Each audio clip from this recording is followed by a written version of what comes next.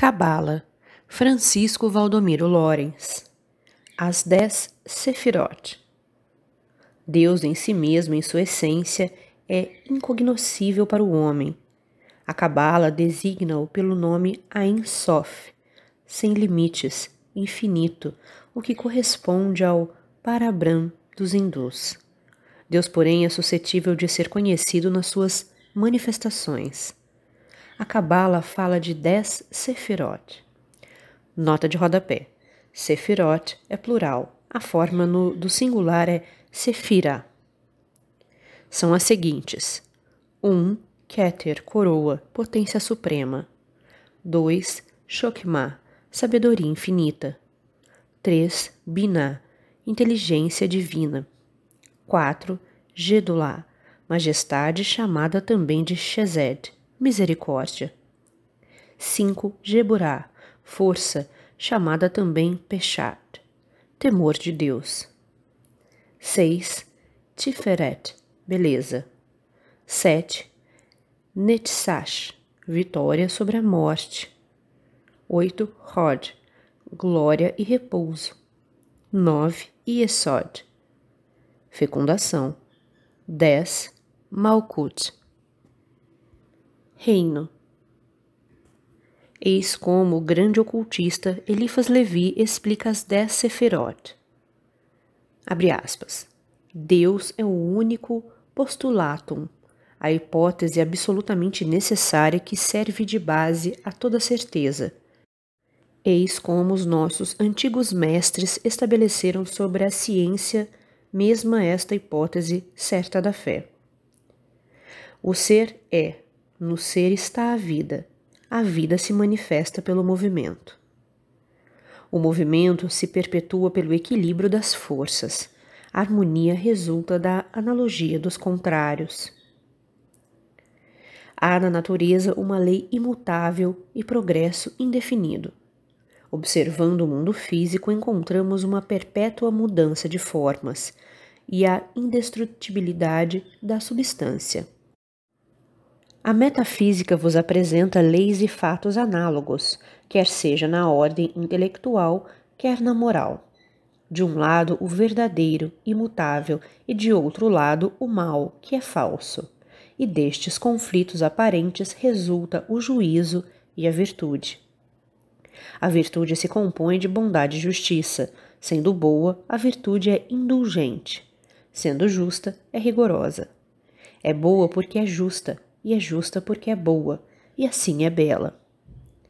Esta grande harmonia do mundo físico e do mundo moral, não podendo ter uma causa superior a si mesma, revela-nos e demonstra-nos a existência de uma sabedoria imutável, princípio e leis eternas, e de uma inteligência criadora infinitamente ativa. Sobre esta sabedoria e esta justiça, inseparáveis uma da outra, repousa aquela potência suprema que os hebreus denominam a coroa. A coroa e não o rei, porque a ideia de um rei implicaria a de um ídolo. A potência é a coroa do universo, e a criação inteira é o reino ou domínio da coroa. Deus é, pois, a potência ou coroa suprema, Keter, que repousa sobre a sabedoria imutável, Chokmah, e inteligência criadora, Binah.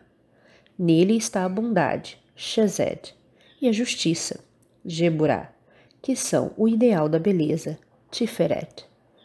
Nele há movimento sempre vitorioso, Netzach, o grande repouso eterno, Hod. A sua vontade é uma geração contínua, Yesod, e o seu reino, Malkut, é a imensidade que povoa os universos. Fecha aspas. As primeiras 9 Sephiroth dividem-se em tríadas, contendo cada uma 2 princípios opostos e um princípio de conciliação. É a balança do livro da criação. A primeira tríada representa os atributos metafísicos de Deus, ou o mundo intelectual. A segunda, o mundo moral. A terceira, o mundo físico.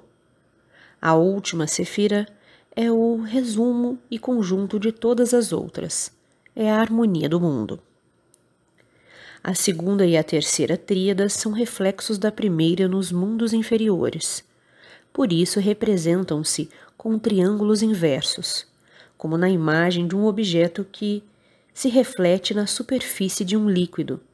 A primeira tríada é o plano do universo. As 7 Sephiroth que seguem são as de construção ou execução. A Sephiroth, do lado direito, a segunda, a quarta e sétima, representam o princípio masculino, ativo. As do esquerdo, a terceira, a quinta e a oitava, representam o princípio feminino, passivo. As do meio, a primeira, sexta e nona, são a conciliação dos princípios opostos. A cada sefira corresponde um nome divino que se lhe propõe a saber. 1. Keter, a reia, coroa do ser. 2. Chokmah Yah, sabedoria do Supremo Pensador. 3. Binah Yev, inteligência eterna. 4. Shezed El, misericórdia do Altíssimo. 4. Geburah Eloah, justiça de Deus vivo. 6.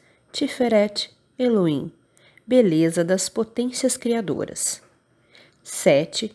Netzash, Yev Tsebayot, vitória do eterno diretor dos mundos. 8. Hod Elohim Tsebaot, glória eterna das supremas potências dos mundos. 9. Yesod Shaddai, perpetuação da providência divina.